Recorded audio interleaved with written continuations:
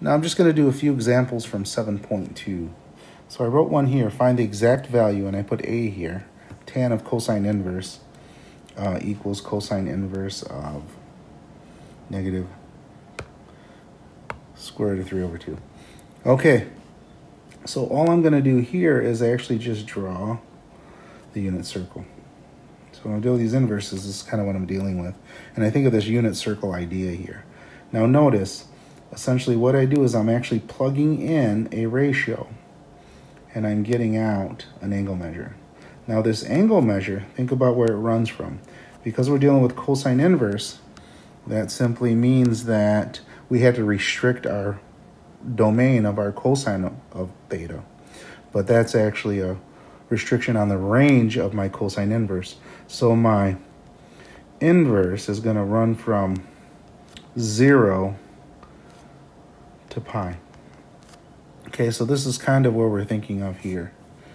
All right, so now when I look at this, that tells me that either my cosine inverse is going to result in the first quadrant or the second quadrant. But notice this is negative here too, so that tells me I'm actually going to be in the second quadrant because all of them are positive in the first. So this is going to be my triangle I'm making here. Now cosine of theta is adjacent over hypotenuse. So this is going to be my 3 here.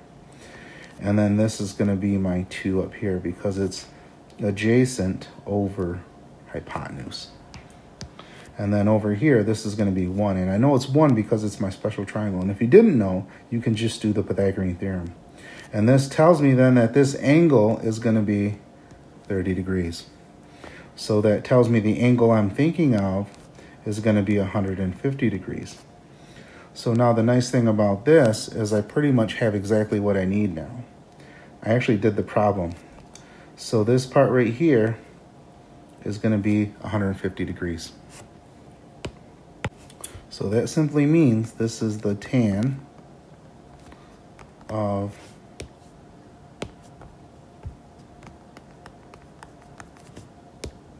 150 degrees, and that's really what I'm looking for. So what is the tan of 150 degrees? So tan is opposite over adjacent, so opposite over adjacent.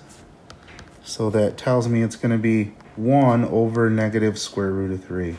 Now there's a few things I'm going to do here. I'm going to rationalize the denominator, and then I'm going to move the negative on the top. So I get negative, square root of 3 over 3. And that's going to be our final answer for this one here.